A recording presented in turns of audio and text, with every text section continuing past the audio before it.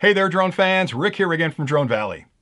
In today's clip, I'd like to talk a little bit about the new firmware just released for the Mavic 2 Quad. In this latest update, we get a couple of cool new features, including one that I know a lot of you have been looking for, precision landing on return to home.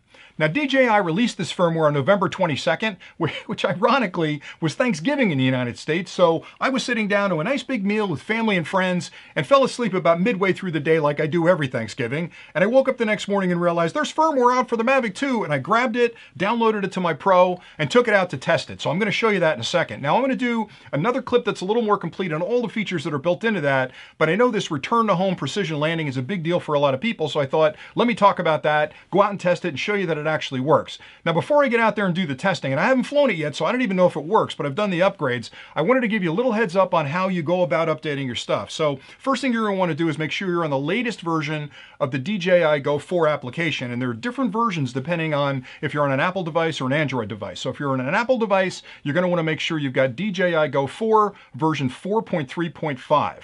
If you're on an Android device, you're going to want 4.3.4. And when you update your quad, you're going to have to update your quad and your remote. You want to make sure you get the latest version of the firmware, and that is 01.00.02.00. Okay, so once you've got all that stuff downloaded, I normally do my updates from my remote control, but for some reason this time I had a hard time doing it. It failed every time I tried to do it, so I actually connected it up to my computer through the DJI Assistant and did the update that way, and it worked fine for both the remote and the actual quad itself. And I think what happened there is I actually skipped that last update on my Mavic 2 Pro, and I don't think you can jump ahead one version through the application. I think you have to kind of serially go through those versions. But anyway, when I used the DJI Assistant, it allowed me to leapfrog the version that I missed and jump right to this newest version. So anyway, everything is complete. It worked out really well for me. Now I'm going to take it outside in the field and we'll do a test against it. And again, I haven't tested it yet, so if I go out in the field and it fails miserably, then we'll all know together. So stay tuned, then I'll take you out in the field. Okay, here's the test you've all been waiting for. Precision landing on the return to home function on the brand new Mavic 2. Now, it works fine on both the Zoom and the Pro. I'm going to show you it on a Pro here because I did the update last night for the firmware. And I know a lot of you guys were upset that it wasn't there at launch, but I predicted at the time that they would definitely add it back in on future versions of the firmware, which they just did in this latest version. So if you haven't updated your firmware, you definitely want to push this new version to your quad because it's got a lot of other cool features built in that I'll cover in another clip. So what I'm going to do to show you how this works is I've got the quad sitting over there. I'm going to hit the auto takeoff function and I'm going to send it downfield about 100 yards. I'll hit the return to home, then we'll see what happens. Now I've set the return to home height at 30 meters, so my suspicion is it'll elevate to 30 meters, probably turn to face me, fly back, and then hover a little bit over top of the target before it starts descending. And I'm fully expecting as it descends for it to make minor adjustments to make sure that it lands exactly where it took off. So I've got that pretty much in the center of the mat. Let's see how close it comes. Takeoff. The home point has been updated. Immediately set the home point. I'm going to let it hover there for a couple of seconds. All right, let me take it downfield and see what happens.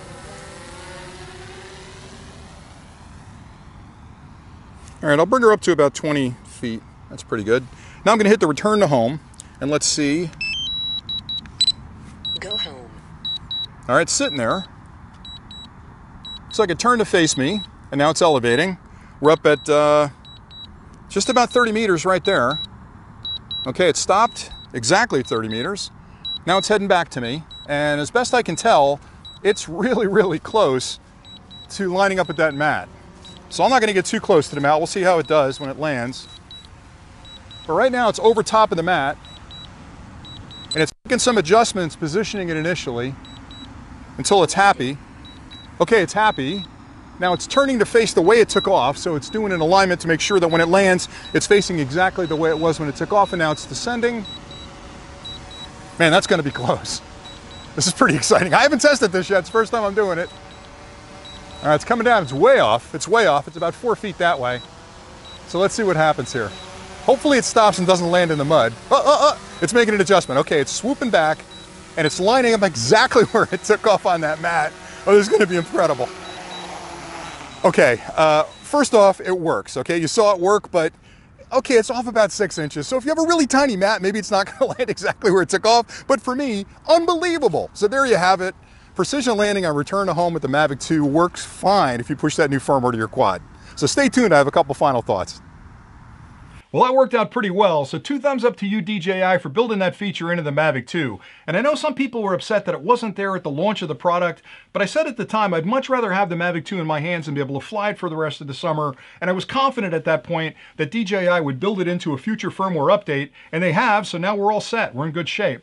Now, I will say one more thing, and I know I get accused of being a fanboy for this company all the time, but when you've got a company like this that releases a product and is constantly in the background tinkering around with their software, trying to expand the capabilities and possibilities of the quad they've sold you and upgrade it over time like they do, I think that's a wonderful thing. And you don't find that with a lot of companies. Most companies, when they release firmware updates, they're to fix bugs or they're to fix problems in the original product. What DJI does is, in addition to fixing things that may be an issue for them, they introduce new features and functions as the quad matures. So you've got a product that you bought with a certain set of features that's gotten much better and smarter and expanded that feature set over time. So you have to really compliment a company for taking that step forward, because they could very well freeze this thing, release a new quad with a whole bunch of other features, and then you're thinking, gee, why didn't they build those into the quad that I already own? Well, DJI is doing that through firmware updates. So I love the fact that new firmware comes out, and I'm happy you guys can take advantage of that. So if you have any questions at all about this upgrade, drop them in the comments below. I promise to get back to you as quickly as I can. I love putting these clips together. I love flying these quads just like you guys do. So when I uncover something like this where I want to put a clip together and explain it, I hope you guys are finding value in it still. So thanks again for watching. Until next time, happy flying.